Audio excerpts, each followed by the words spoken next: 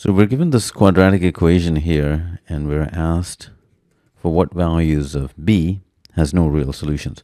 So if you look at a general quadratic ax squared plus bx plus c is 0, there are no real solutions if b squared minus 4ac is less than 0. So we're going to apply this condition to here. B is b, and then a here is 9, and c is 1. So this is b squared is less than 36.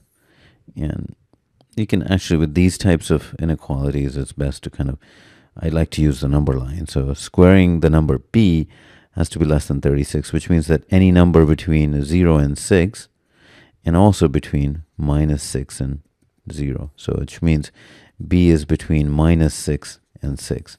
Because if you can think of b is minus 4 squared is 16. Same thing on this side. So b has to fall between minus 6 and 6. And you have to exclude the value of minus 6 and 6, because in that case would be equal to 0, and there will be a real solution. So the answer is minus 6, between minus 6 and 6, which is answer choice D.